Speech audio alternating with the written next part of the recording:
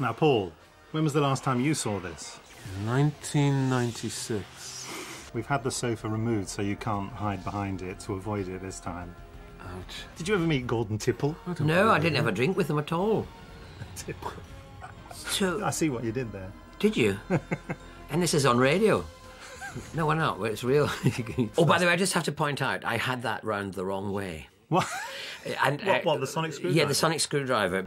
That's the TARDIS having a dribble. I mean, I remember doing a Doctor Who once where we arrived, we couldn't find the location, but eventually we did find it, and when we got there, all the Doctor Who fans had been waiting for us for an hour. They knew where it was, but we couldn't find it. We never quite find out why the Master is a worm, do we? No. You had a look of panic on your face then, Sylvester. Like I was actually going to ask you to explain that. Yes, explain the worm. It's Grace who does for you. Yes, isn't it, she does. I'm surprised the Doctor asks her to go with him in the end, since she murdered him. She just got a new and better model. I'm only saying that because Paul's here. Keep talking, dude. When they first came to you with the offer, did you think, oh, that old programme, or did you think, oh, this might be an exciting thing to do? I thought it was a mistake. Why are they calling me? You know, why are they calling me? It was the hair. It was the hair. What done it? Yes, that's the interesting thing about Doctors Who. They have lots of hair. Yeah. Whereas, you know, the other science fiction programme, Across the Water, Star Trek, they're all got wigs. You know, my theory is... Allegedly. I've seen them at conventions, I know. Anyway, and my theory is... The views expressed in this commentary are not necessarily those of the BBC. Their spaceship, I think, had a leak in it, because, because all of them kind of seem to have lost their hair. Whereas all the Doctors have got lots of hair. So the TARDIS was a much better constructed spaceship than the Spaceship Enterprise. Impeccable reasoning, I feel.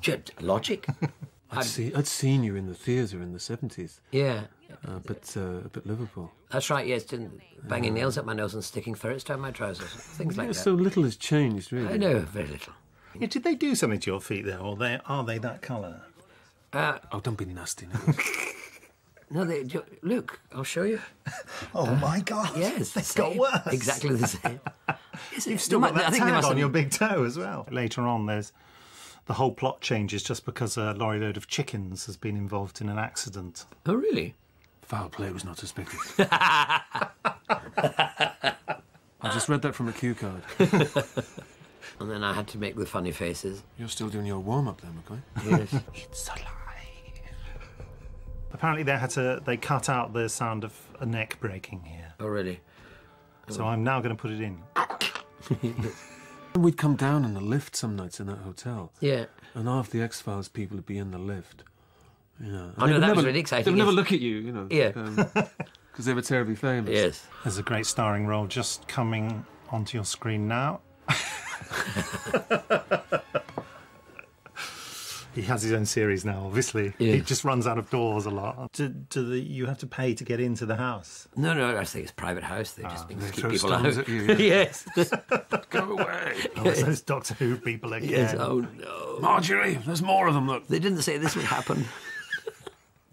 The amount of... Oh, there's the the kiss. kiss. The famous, infamous kiss. That was a bit dribbly, It's a bit dribbly. It's good they left the dribble in, isn't it? Yeah. Maybe that was the contentious bit.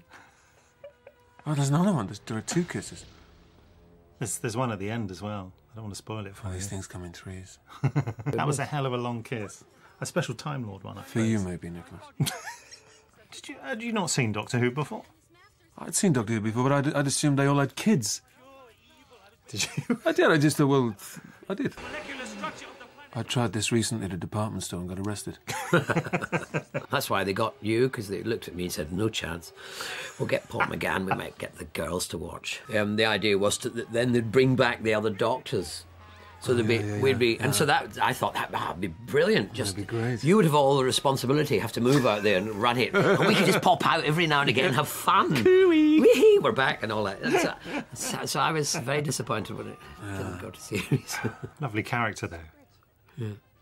Which, the one on the left? Obviously. Who is that boy? I mean, there's all sorts of things in old Doctor Who and yours, Sylvester. Why do you look at me when you say old? Old Doctor Who sitting here. Ah, yes, slowly disintegrating. I want to know how he got up and down the stairs on the motorbike. Just like a Dalek would. Yeah. I Was there much? hated that wig. I hated it. You shouldn't have cut your hair then, should you? What was it made you cut your hair? I played a soldier boy Oh, a few months before. Fair Give me a break. I just thought you were being willfully uncooperative. You said, I love your hair. Good. I've cut it. Also with you, Sylvester, because, you know, you don't have the standard Southern English accent. Is that right?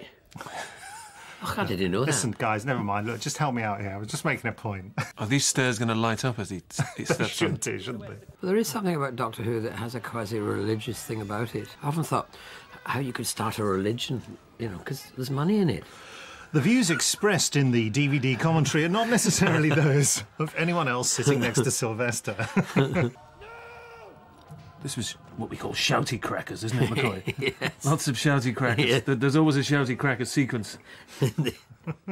No! No! Hey! Another kiss.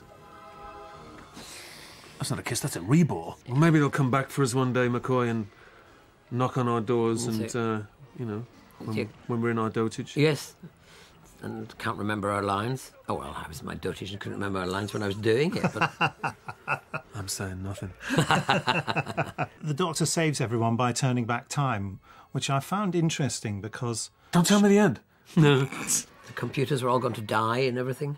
In real life, that So, I was mean, you apparently- actually... Doctor Who actually quietly fixed all that. That's clearly Because what remember, happened. the whole world was expecting it to stop. Yeah. And it didn't. Thank you, Paul, for doing that. I didn't realise that until now. Shucks, it was nothing. Who was that masked man? We forgot to thank Now, who was the man in the wig? Yeah. And these two. Did I hold it the right end? I've no idea. No, you have to Why am I point asking you? You don't know. I know I got it wrong. Happy days, McCoy. Yes, they were. They were terrific. In Irish Town. In Irish Town. Which Where you is were in playing the Vancouver. spoons on that big tough guy. Yeah, a big tough guy came up and kind of tried to terrorise us, and I just played the spoons over him, and he melted. Works every He time. melted. He didn't have to take a gun out, just play the spoons. How to win a war. Give everyone spoons. Let's get back in the TARDIS. Come on.